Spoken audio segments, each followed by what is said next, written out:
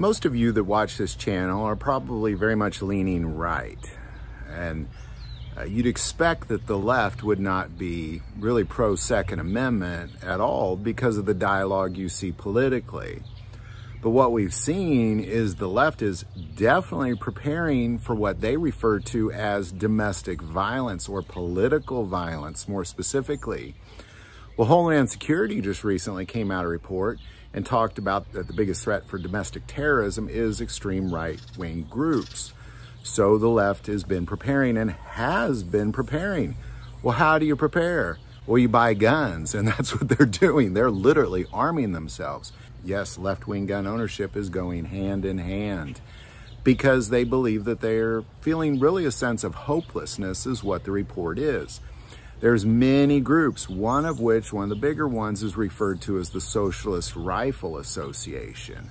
And their goal is to arm the minorities and many people in those left-wing communities, the LGBT community, that sort of thing, to train them and arm them.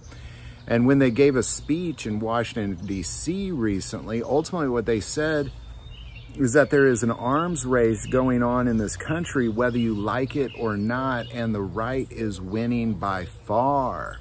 And that's an accurate statement. That is a very accurate statement. And ultimately what these groups are doing is they're giving a safe space for all groups, is kind of their slogan. Now, generally speaking, the Socialist Rifle Association out of Maryland, they have over 7,000 people in their group. And there's a lot of these other groups. That's just one example, one small example.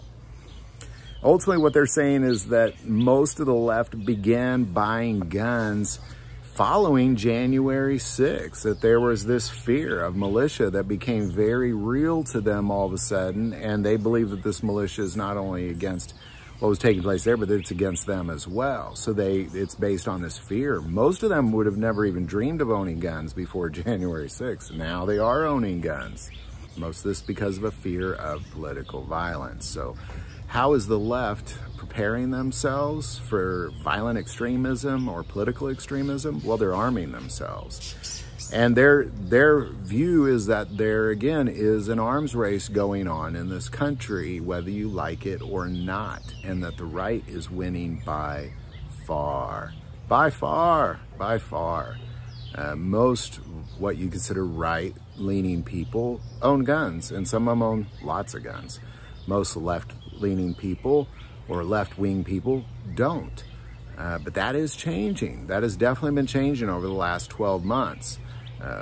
You know, there it is, things like the Socialist Rifle Association, essentially creating what they refer to as safe spaces to learn how to defend yourself with a firearm. So there you go. Any thoughts or insight on any of that, definitely put that below. I mean, honestly, I think this is good news. I think people should be arming themselves, regardless of where you are politically. Of course you should be arming yourselves. That's what evens the score if you're attacked violently. And I think that left-leaning people absolutely need to defend themselves just like right-leaning people, or middle people, whoever you are, non-political people, whatever your case may be. You have the right to defend yourself, and you should learn how to defend yourself by getting some good training with the firearm. I don't care where you are politically. Any thoughts or insight on that? Definitely put it below. If you like this video, click like and subscribe. Feel called to support this channel with Patreon. That link is also below. But the most important part of this channel is we take prayer requests, so please don't ever hesitate to send that in. Thank you for watching this episode of God, Family, and Guns. And as always, love God, love your family, love guns.